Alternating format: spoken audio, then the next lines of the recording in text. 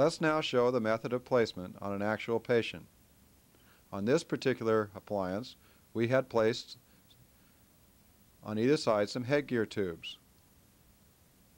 We have placed a 7mm expansion screw.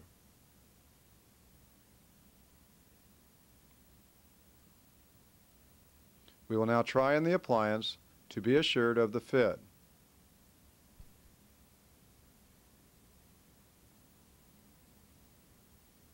If the appliance is too tight, you may relieve acrylic where necessary. Any voids will be filled with adhesive. In this case, we were late in development since the patient had lost the upper right D during the lab work time. Our anchorage on the right side will be reduced.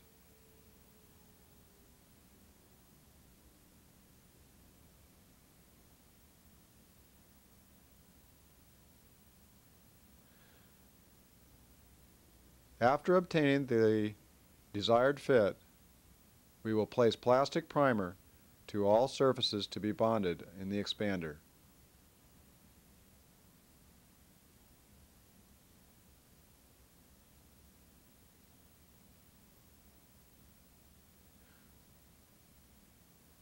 Use the plastic bracket primer that is in the Excel adhesive kit. A failure to use the plastic bracket primer will result in all the adhesive being left on the teeth at the debonding of the appliance.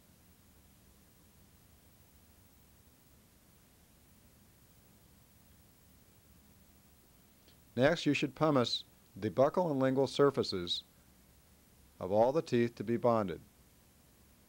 I personally pumice and etch the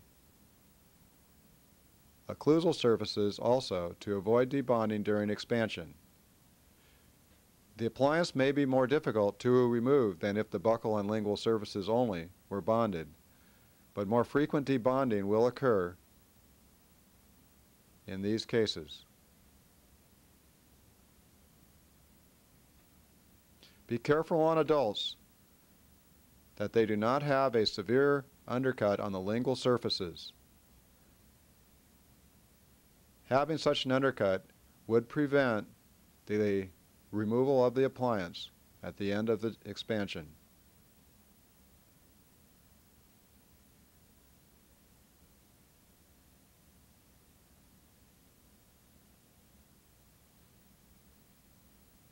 After pumicing, you should wash, dry, and place the etch to the surfaces desired for the bonding. Use two assistants, one to mix and one to take care of the patient's needs. On small patients, the isolation may be difficult.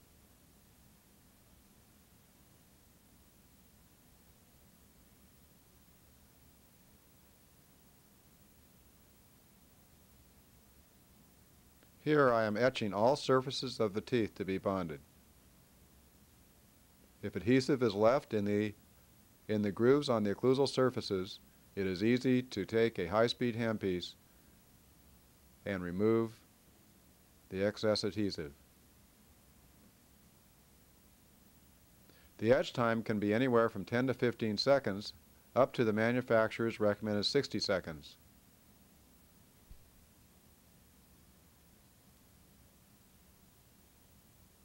Recent studies have shown no difference between a 10 to 15 second etch and a 60-second etch on the enamel surface.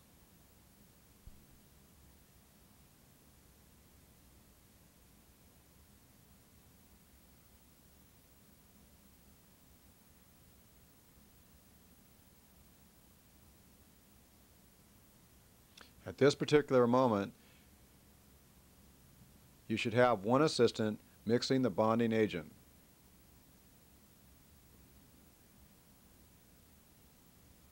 After changing cotton rolls, you should dry all surfaces and the bonding agent should be ready to be placed.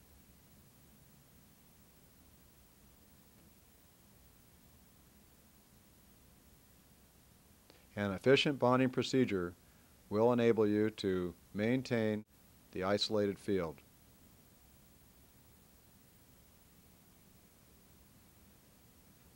At this particular time, you should have the other assistant mixing the adhesive paste and filling each of the appliance pads with adhesive.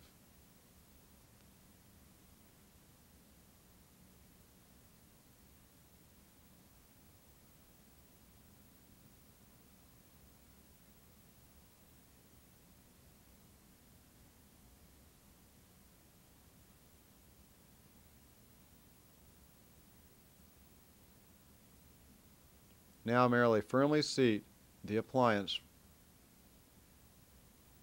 and use some cotton rolls with the patient biting to obtain a firm seat.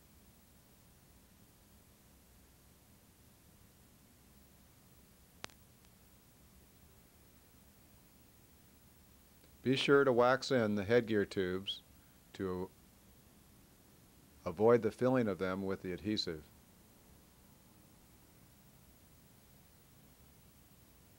Now remove the excess on the buccal surface before the initial set with a curette.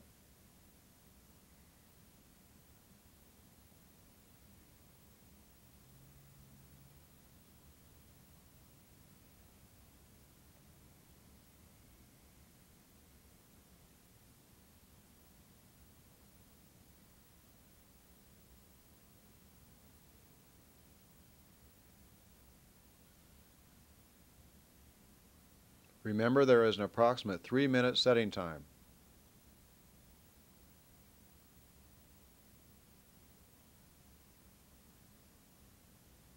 Watch the set on the pad, and when that set becomes chalky, be sure to check in the tuberosity area.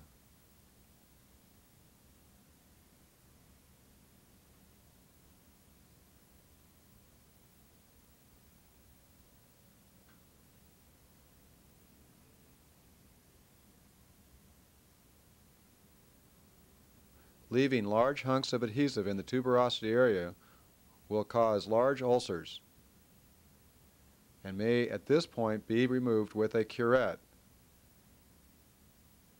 After a full set, you will need to remove that adhesive with a high-speed handpiece. Many times this is very difficult on small patients.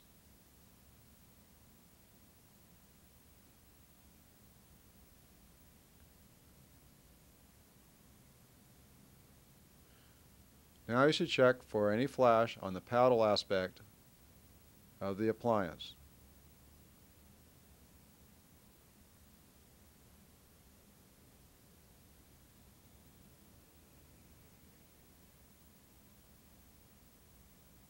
And of course, check the occlusion.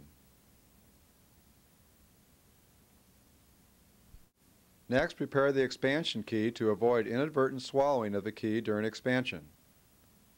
I will first close the loop.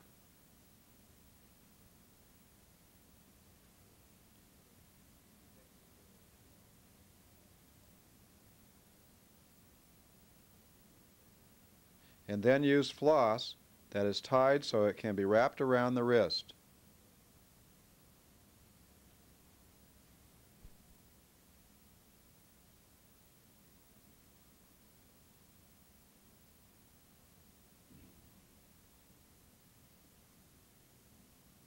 I will also shorten the length of the key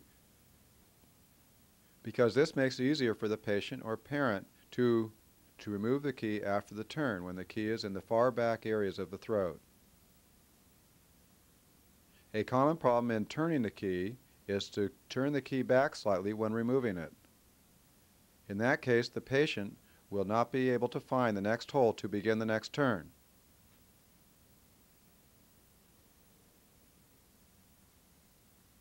Use a hard wire cutter to shorten the key. Let's now give instructions to the patient's parent.